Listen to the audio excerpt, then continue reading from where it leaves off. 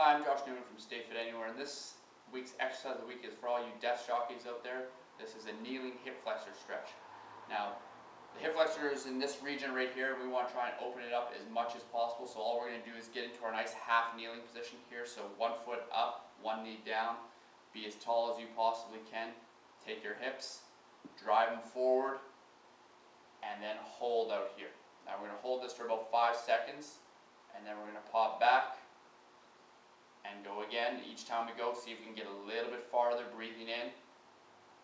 Know what it feels like to get a good stretch here, because we might want to add some things to this position later on. Okay. The stick is just here for holding balance.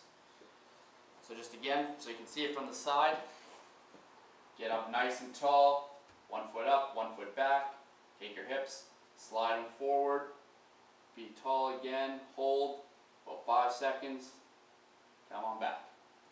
Thanks for watching, and check us out at blog.stayfitanywhere.com.